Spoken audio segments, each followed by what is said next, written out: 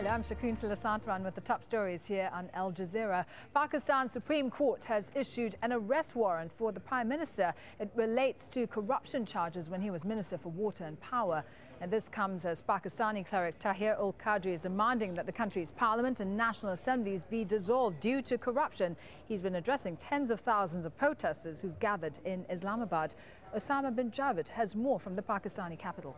The authorities seem ready for any event that follows. There are containers that have been set up to block him marching towards the Parliament House as well as the Presidency and the Supreme Court, which is a few hundred meters away from where we are.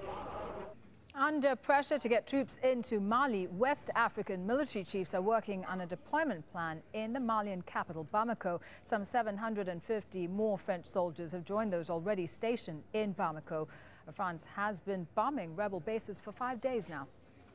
And more than 50 countries have asked the UN Security Council to refer the Syrian crisis to the International Criminal Court. The ICC prosecutes people for genocide and war crimes. Both sides have been accused of committing atrocities.